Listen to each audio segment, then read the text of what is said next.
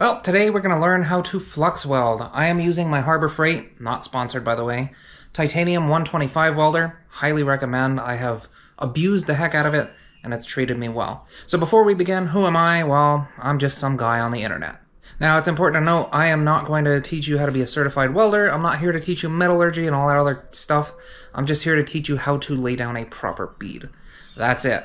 So that you can do good enough work for your home needs. Now, here's how we're going to tackle this. I'm going to go over a couple of really important details that people miss when they start to learn how to weld. Then we'll go through it step by step by step until we get a bead down. So, important to note, I'm not building anything today, so I'm just going to be welding two random pieces of metal together. If you want to see me go through like a whole build, I have a couple on my channel in the past videos, like both of those things. Now, I've got a lot of comments, by the way, about, you're going to melt your GoPro on your helmet like that, it's too close to blah blah blah. My welder's not the literal sun. Calm down. But if you want to be wrong, drop a comment below that tells me I'm going to melt my GoPro or camera or whatever. But anyway, let's jump into it. So before we go into welding, what are the things that most welders do wrong in the beginning? Well, one, they go too fast. When you're putting a tack weld down, you're not just going to go and you're done. Despite what TikTok and Instagram has taught you, cold welding's not a thing. You got to take your time. When you're doing a full weld, same thing. Cold welding doesn't exist. Got to take your time. Now, another huge thing that new welders do that they really shouldn't, and that's flux welding, MIG, TIG, whatever, is they try to look at too much of their material that they're welding. You don't need to see anything more than like that. You need to see directly in front of your weld where you're going so you can see your seam that you're welding along, and you need to see your weld pool. That's it. You don't care about 6 inches down the line. You don't care about 2 inches down the line. You care about maybe half an inch to an inch in front of your weld and your actual weld. That's it. The very first thing to do besides planning your build and cutting the pieces is to clean your metal. You can't, well, I mean, you can go weld dirty metal and it'll be fine. Like, as long as you can get an arc going, it'll burn off the paint and the rust and everything. But two things happen. One, your weld is not as strong, which is kind of a big deal. Two, whenever you have paint and rust and crap all over your metal, it really spatters terribly because you're burning like paint and rust and such. And it also can smoke. Like, especially paint will smoke and it makes an awful smell and it's like, ugh, and it's a miserable time. So just clean your metal. Next, we need to arrange our pieces and line them up and make sure everything's gonna kind of fit, so that we can start tack welding it together. Now, disclaimer, there's 100,000 different ways to do that. For my ammo can storage, I built the base on the bottom, I tack welded the legs to it, and then I added each shelf until I got to the top. That was the wrong way to go about it. So I had to do it a different way when I did the propane thing. For the propane rack, I built both sides entirely, and then stood it up and tack welded the cross braces in place, and that worked so much better. So it's just a matter of like trying a bunch of different things and seeing what works for you. Or trying what you think is going to work and then finding out what actually works. So now let's say you have your project ready to tack weld together. What does that look like? So now let's do a tack weld wrong really quickly so you know what it does not look like. We're going to go too fast, just like we mentioned earlier. Then we're going to do a tack weld correctly. Both with glue first, because that's going to help us visualize what I'm doing, because I don't know how my footage is going to turn out. Then we'll do it with a real welder. That ain't holding shit. Alright, so now what about a tack weld really fast? Got us a piece of metal here.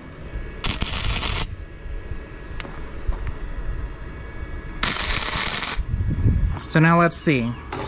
We can pick it up, but like there's a big gap under there because I missed it. I wasn't paying attention. That's barely holding. That ain't holding jack shit. And I can easily just break it off. So take your time with your tack welds too. You're gonna sit there and wait. That's not enough. We're gonna sit there and wait until we have a little pool like that. Watch how slow we go.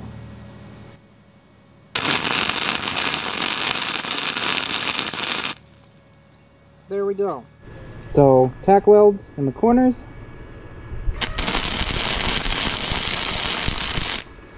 Nice long tack.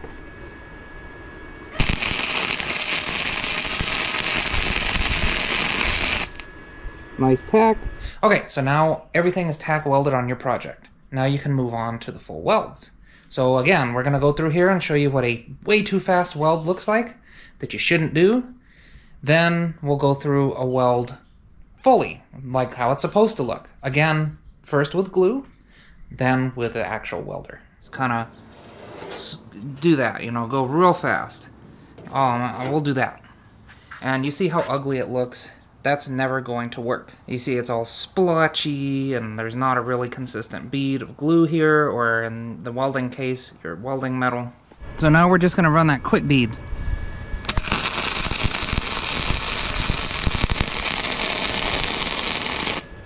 So now look at that. That ain't going to hold anything. That's tiny. This is a 32nd of an inch welding wire. That's like nothing, man. So take your time. So we pull our trigger, we wait for the weld pull to initiate. This is our tack weld, this is our other tack weld. So let's get on it. So let's say we've waited a couple seconds and our weld pull has formed. Then we can kind of do our little zigzag pattern very slowly. About this speed, really, depending on the metal that you're doing. I'm not looking 2 inches in front of my weld. I'm not looking behind my weld. I'm just looking to make sure I'm following the seam. And I'm looking to make sure that my weld pull continues to be a pull the entire time that I am welding. So see how slow this has gone and how deliberate we're being. We're not trying to rush because we want a good job done. And there we go. We've met our tack weld, and obviously this is glue, so it's not going to just stay there, but that's what we got. Now I'm going to go through the entire length. I would say this is about 4 inches, and this is unedited, full-length footage of how I'm doing this. Start the weld, look for the pool, and then slowly move that pool all the way up. That's the pool right there, and then we just slowly move it on up.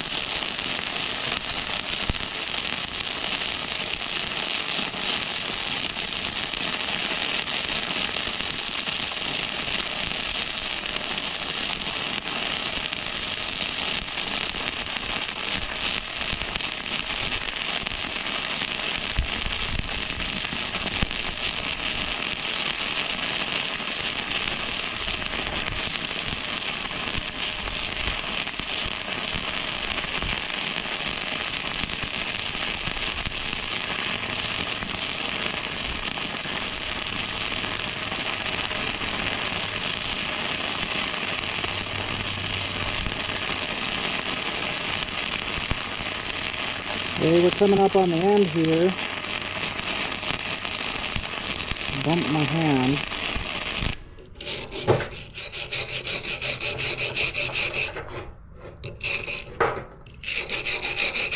So we see here there's a lot of spatter. That's just to be dealt with, or you can buy some anti-spatter and that'll really help this. Like, if I had the anti-spatter, I could probably just do this and it would all come off.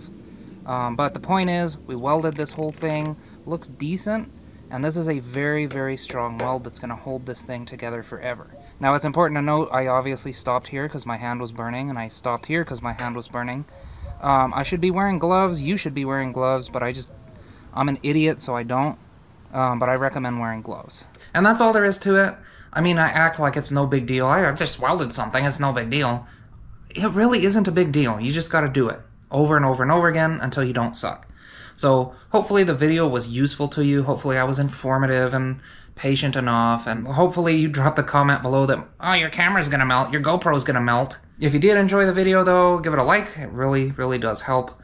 As usual, you be good while I'm gone. I'll see you next time. Have a good week.